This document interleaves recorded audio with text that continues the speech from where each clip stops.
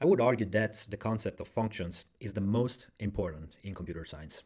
As you may probably already know, in our exercises, we can only use the write function. What is that? I hope you are already familiar with the concept of functions, with the concept of stack, heap, memory management, processes, and so forth. If you don't, just check in the description. I will leave you some links to the resources I've used myself to learn these things, which are very, very important. From a programmer perspective, from a programmer point of view, a function is just a black box that is able to take some input and give back some specific outputs. Inside the function happens something that I can know or cannot know. The really important part is that I know the inputs and the outputs. That's it. In our specific case, the write function is a black box for us. It has been defined and implemented by some other programmers, and we personally want just to use it in our code to do something. What? We just want to send in the display some characters. Indeed, the write function is able to take as input some characters and send them back into the display. So I personally, as a programmer, can think about the write function as a black box that is able to take some dead characters and send them into the display. Now, to use this function, I have to include the uni.std.h file. What is that? Let me explain better to you this concept. As you can see here from Wikipedia, we have the definition of the uni.std.h file. In the C and C++ programming languages, this file is the name of the header file that provides access to the POSIX operating system API. POSIX, operating system, and API. These three are three very important words, which are three very big rabbit holes. So if you want to understand very thoroughly these three words, you need so much time, which is not the case for a simple video of 5, maximum 10 minutes that I want to do. I want to explain to you very, very shortly these three words. As you may know, the computer is managed by the operating system. It can be macOS, like in our case with Apple machines, Windows, and Linux, and many others. These three are, of course, the most famous ones. The operating system is like the master program that is handling the computer resources. To understand an operating system, you need a university course on operating system. I will leave you a link in the description if you fancy, but it is a long way. Long story short, if I want to write some characters into the display like we want to do, we cannot perform this action with our code, but we can use it with the help of the operating system. I cannot write myself a code that directly handles the resources of the computer. Everything is mediated through the help of the operating system. So when I want to write characters into the display, the operating system is like, whoa, whoa, whoa, whoa, whoa. What you want to do here? Just tell me what you want to do and I will perform the task. That's basically it. This is very, very shortly what an operating system is. I hope you you get curious and dig for yourself really what is an operating system. But by now, a master program that is handling all the things of a computer, like the display, okay? Then we have the POSIX. POSIX is a standard that is gonna standardize all the operating system. So if you want to use a specific function to perform a specific function, like writing stuff into the display, you have a function that is always the same. It is standardized. For example, we have the write function that has the same application program interface. It means that it is written in the same fashion for all the operating system. Long story short, the write function takes for all the operating system the same input and gives back the same output. Namely, it types the character into the display. Mine is a very shallow and superficial explanation that won't satisfy absolutely anything of your interest, so I highly suggest to you to dig a little bit. I will leave you the link in the description. By now, keep in mind this. I want to write data on the display. How can I do it? Provided that the operating system is handling all the resources, included the display. I need a function, which is an operating system function, that I can call so I can use the display. This is the only thing you have to know. As you can see from the wiki page, the file uni standard, that stands for UNIX standard. UNIX is an operating system, macOS is Unix-like. This file contains all these functions that you really need to check for yourself. For example, we have functions that handle the file system. We have functions that handle processes, which is just a fancy name for programs that are running. And we have, of course, our function write, as you can see here, right?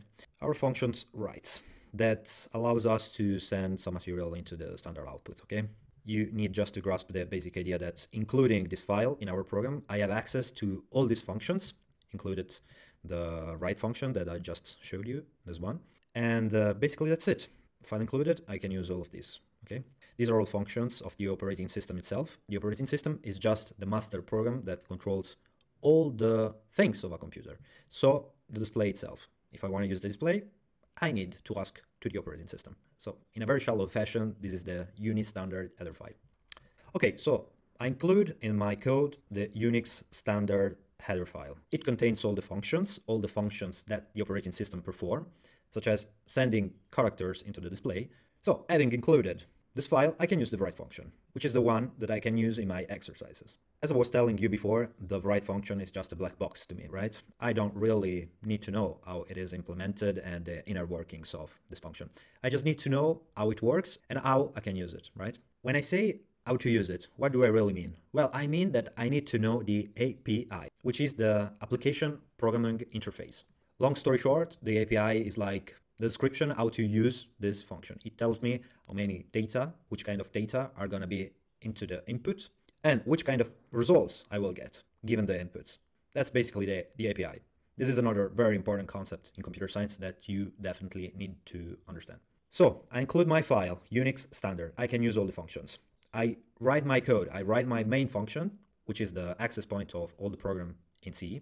My main function is going to call the write function. I will insert inside the write function arguments all the inputs required by the function, required by the API, application programming interface, and then boom, something magical is going to happen, and I have an output into my display, which is the characters I've plugged inside the arguments. Magic, right? So in this slide, I want to shed light to the API. As you can see, the API is just the data that need to be plugged into the write function as arguments.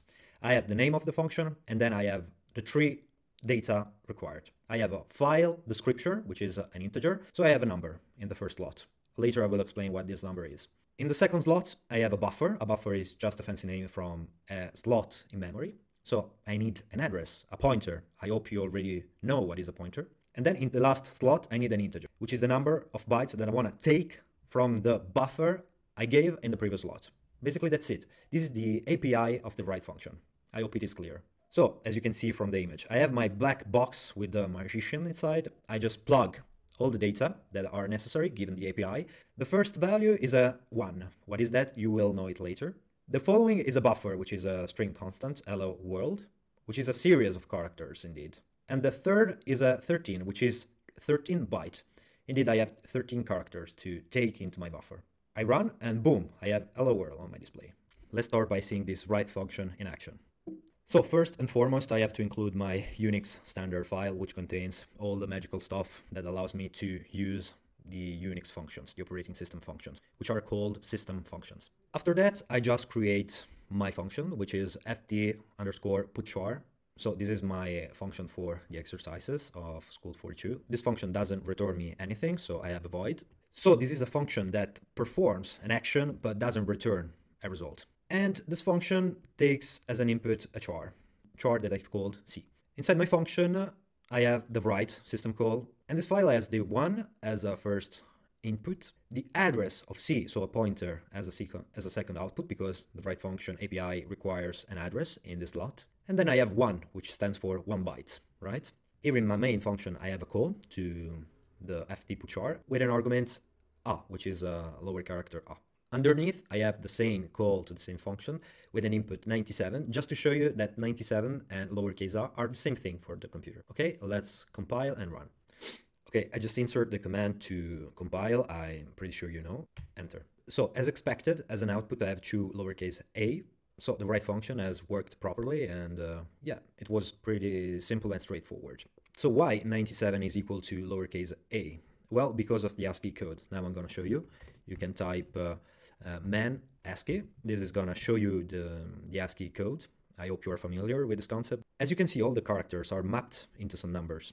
So essentially, for the computer that has only binary slots, the characters are just numbers. In this case, lowercase a is 97. Very simple, right? Now I want to let you understand better this concept of file descriptor. What is a file descriptor? The first slot of my write function, API. A very big concept for operating system is that everything inside a computer is just a file. So the display is a file, like a simple Word file is a file, right? So in this program, what do? I include my file UNIX standard, so I can use my write function. I include another file, which is file control header. This is a file that contains all the functions that allows you to control files. And here I include the file standard input output, which you 100% know because it contains the printf function. Here I use the function open, which is gonna open a file. In this case, I'm gonna call it file.txt. These are flags which are gonna open the file in reading and writing mode. And if not exist, this file is gonna be created, okay? So this is a notation that is gonna help the open function handle the file. You don't really need to understand these things right now. These are the permission bits. Again, you don't need to understand it now. Just keep in mind that this is a function that is gonna create a file in my working directory, okay? So this open function is inside my file control header file, and it returns a file descriptor. A file descriptor is a ticket of a file that is given to a program running. Let me explain it better. Here I call the write function, but this time I don't plug one in the first lot, but I plug the file descriptor that open as gave me back. So I write into this file, this buffer, which is the hello. I recall to you that a string constant is just a pointer, so a buffer. 5 bytes from the buffer I gave. At the end of the program, I have just a printf that is gonna print the value of the file descriptor of the file.txt, just out of curiosity. So let's see this program in action. In your opinion, right, what is gonna do? So as usual, compilation and launching, boom, I get 3. But I don't get the hello string like before. Why? Let me list all the files inside my working directory. As I can see, I have a file.txt. If I watch the content of the file.txt, I get the hello of the write function, right? So this time the write function has sent the byte from the buffer into this file and not into the display, which is a file. Do you recall? I told you.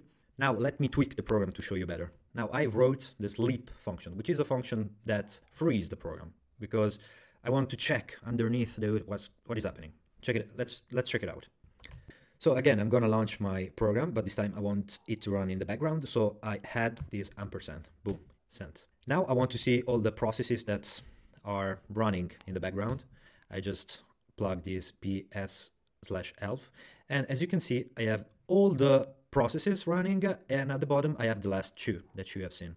Now I do this command, ls-off, see, a.out.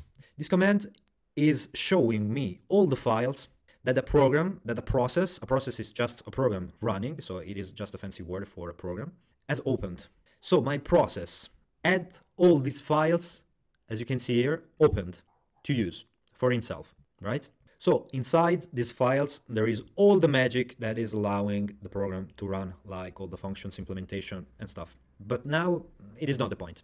At the bottom, you can see these files, which have a specific file descriptor. Do you see here? The FD stands for file descriptor. So we have these files which have the file descriptor 0, 1, 2, and the number 3 in this case. The file 0, 1, and 2 are the display. TTYS stands for teletyper, which is the display itself. So when I say to my write function, please write, send me some bytes from this buffer into this file, when I say 1, I'm saying the display. This is made automatically by the operating system. It's setting the file descriptor 0, 1, and 2 to the terminal, which is a file for the operating system point of view. The file descriptor 3, in this case, what is that? Well, it is the file that I've created with the open function. Do you remember? It is the file.txt. So remember this image here. And let's go back to the program. Here in my write function, in this file descriptor, it is like I've written this number, right? The number 3. Which is the one gave me back by the open function, okay? So I'm telling, dear write function, put these characters inside this file. Easy, no? When on the contrary, I say 1, what is gonna happen? Well, this time I have all the characters inside my display. But wait a minute, 0, 1, and 2 are all of them the display itself, right? Let's try something. I wanna replace my 1 with the 0. It should work the same, right? Because the display is still the display. Let's try. Indeed, it works. Because it is the same file, it is the same display. You saw it before, right? Again, it should work also with the file number, file descriptor 2. Let's try. Again, send, go. It works perfectly. Now, I'm gonna insert again my sleep function so I can check the process underneath the Stdout. Okay, so I'm gonna launch in the background, and then I'm gonna watch again all the files opened by this process. Again, if you want to really understand what I'm doing, you need to understand the operating systems and how processes are handled, okay? So Don't worry if you don't totally understand what I'm doing. Okay, I open my files opened by this process. Okay, as you can see here at the bottom, I have my files 0, 1, and 2, which are my terminal, my teletyper. And again, I have my file number 3, which stands for the file that it is opened by the open function. But this time I'm not using it, right? The fact that I have different file descriptor for the same terminal, again, is a thing that lies upon the operating system. So you don't really need to understand now. You just need to understand that the program, aka a process running, has always some files open. Everything inside a computer is a file, as well as the keyboard and the display itself. So when I use the write function, I need to tell in which file I want to write stuff. It can be a text file or it can be a device file, which is the display in this case. The display is showed by these file descriptors because of operating system stuff. If, for example, I write the number 4 here, and now I delete my open function and my sleep function, what is going to happen in your opinion? Okay, let's clear and let it run. Nothing. It's going to happen nothing because we don't have a file number 4 for this specific process, right? I rewrite my sleep function with 20 seconds. I need the sleep function because otherwise the process is going to get killed. Get erased from the system. So I just launch on the background. I see all the files opened by this process. Okay, as you can see, I don't have anymore my file number 3 because I don't have anymore my function open. So I have only my file number 0, 1, and 2, which are the default. These files are the standard input, standard output, and standard error. I leave you some material in the description to get a better understanding of these concepts. All right, this is the basic introduction to the write function, which is the most important function for now, for the first exercises. Okay, thank you.